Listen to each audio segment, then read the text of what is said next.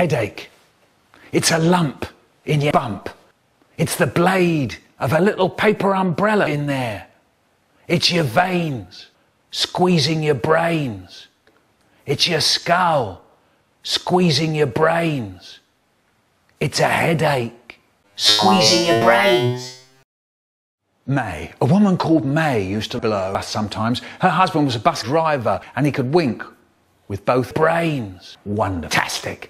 We used to meet him on the bus. If we were lucky, he'd wink one eye, then wink the other eye, again and again, really fast. But then the bus crashed into the lamppost because he wasn't looking at the road. We all died because of that prick.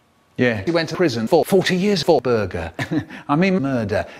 So now I go and stand by the pearly gates and I see God standing there.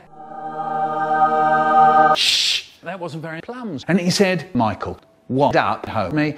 Ha! I knew God was black. I knew it, I knew it, I knew it. I'm talking motherfucker. Right, as you know, you're fucked up big time, but I'm gonna give you another chance. But never let me see you doing kids again. Don't worry about it. God said, climb on my back, bitch, and off we go.